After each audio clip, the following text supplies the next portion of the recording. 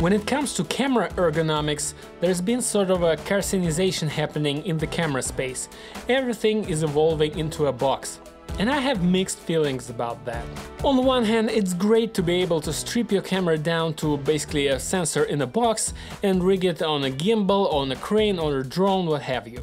The dream of a modular camera is as enticing now as it was 10 years ago when RED introduced DSMC2. The freedom to choose what accessories to use and how to build out your perfect rig is desirable, so it's no wonder that almost all of the camera companies followed that trend. But on the other hand, there's a whole bunch of problems that come with this design approach.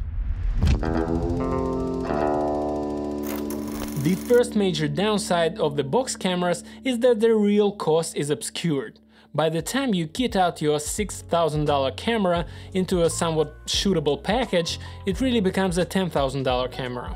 They either come with no accessories at all, like RED cameras, or with crappy accessories that you're going to replace, like my Sony FX6 here, and I'm not even sure what's worse.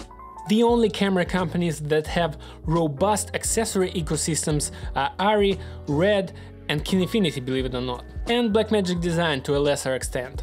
And the stuff that Sony and Canon are shipping with their cinema cameras frankly gives me pause. It's hard to believe that in 2024, top-level cinema cameras like Sony Burano or Canon C400 are shipping with 3.5-inch 720p displays.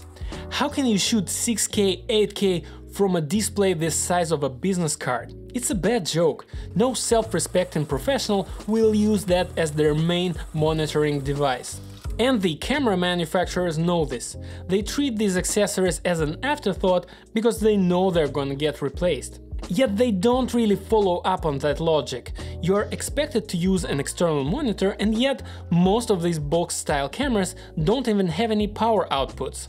So by the time that you add a battery plate and some kind of power distribution, your box is not a box anymore. It's a Franken-rig. And all these D-tap cables, dummy batteries and power adapters are prone to issues that can throw a wrench into your shooting day at best and fry your camera at worst.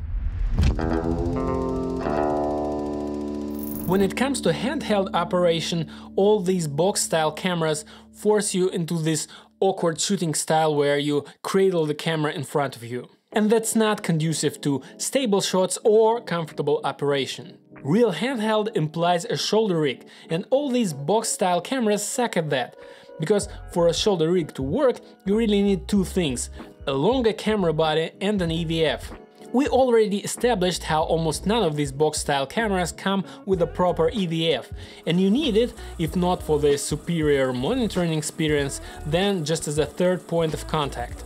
But even if you do get a third-party EVF, the weight distribution is still wrong, because these cameras are too short to properly offset the weight of the lens with the battery. If you balance the center of mass on your shoulder as you should, you end up with the camera behind your ear with all its controls inaccessible.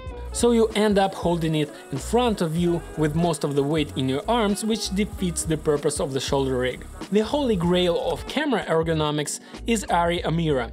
That is hands down the best camera ever made for shoulder operation. And I think the only cameras that follow that path are Sony's FX9 and Blackmagic's Ursa cameras. The downside is of course size and weight, which makes these cameras not gimbal friendly.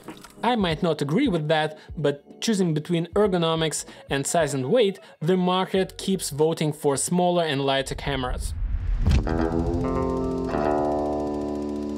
All the downsides we've discussed so far make me think if I even want a box-style camera.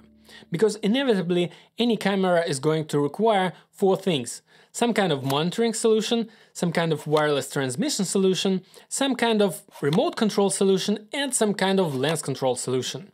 There's basically nothing that you would put on a camera that doesn't fit into one of these four boxes. Am I a joke to you? And that's even before the camera package goes on a tripod or on your shoulder. And with these box-style cameras you end up with four different devices, one for each, all requiring their own separate cabling and power. You have to build out and break down your camera package every time you go out on a shoot. You have to turn all of these devices on and off one by one, you have to use a separate interface or a mobile app for each, and each one can be a point of failure. A forgotten cable here and there, an unexpected firmware update, some kind of app glitch. Captain Murphy is never too far behind on a film set. And if you look at it like that, the box-style camera design seems to create more problems than it solves. And that's why I'm seriously considering an integrated approach, kind of like what DJI is doing with their Ronin 4D camera. When 4D first came out, I immediately dismissed it as a funky-looking chicken head camera, but the more I heard about it, the more I thought about it, the more sense it made.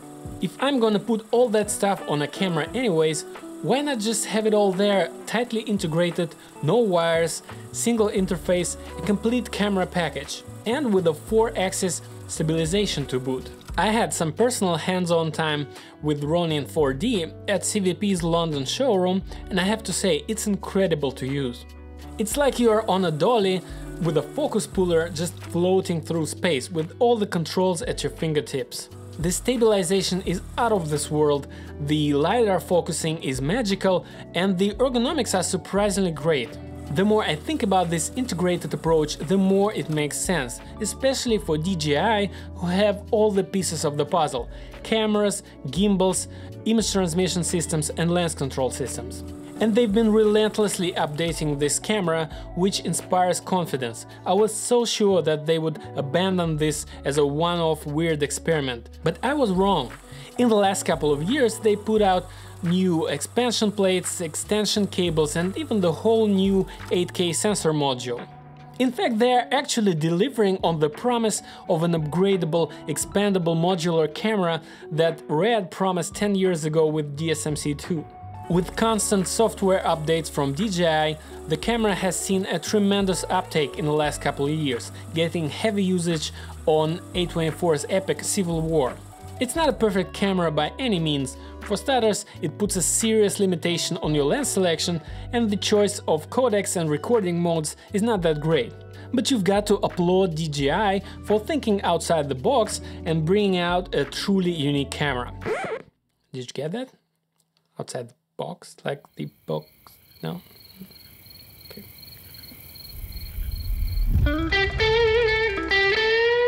Listen, I'm not trying to sell you anything or flare up your gear acquisition syndrome, it's just that as a camera nerd, it's interesting to me to see how camera design philosophy evolves over time.